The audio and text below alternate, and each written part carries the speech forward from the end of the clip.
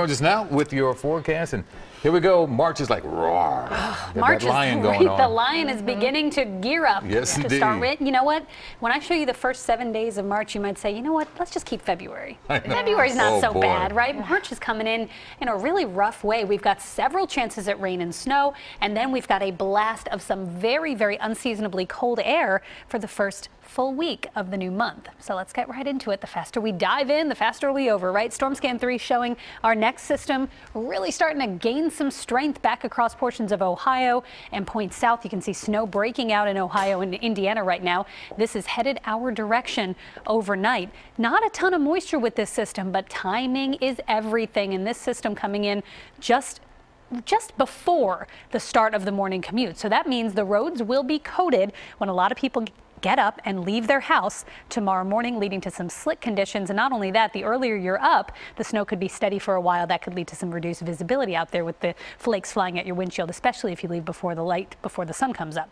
Winter weather advisory, you can see the areas shaded in purple. These are the areas that will see the most impact from this system. It's not a ton of snow anywhere. It's a couple of inches at best for most of us, maybe closer to 3 in some of our far western areas, but it is coming right around the time of the morning commute, 1 a.m. to 10 a.m. That's the winter weather advisory time. So these areas expect a rough go tomorrow morning. Future weather shows by 3 a.m. snow is breaking out. Now the steadiest of the snow should be from about 3 a.m. to 7 a.m. You can see even by 6 the snow starts to weaken off a little bit.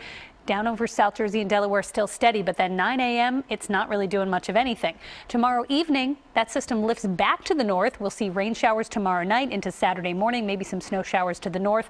Then that system is out of here. Then we wait for the next one. Showers starting off to the west Sunday afternoon, but it's Sunday night that storm will impact us. So a general coating to 2 inches overnight and into early Friday morning for the majority of the area. Maybe some locally higher amounts in this region, Newcastle County, Chester County, Lancaster County. There will be some mixing down the shore in southern Delaware that will keep things a little bit quieter there. The timeline, snow heaviest from 4 to 7 a.m. for your Friday morning. Rain showers Friday evening, just some clouds and drizzle Saturday, but then a rain snow chance on Sunday night.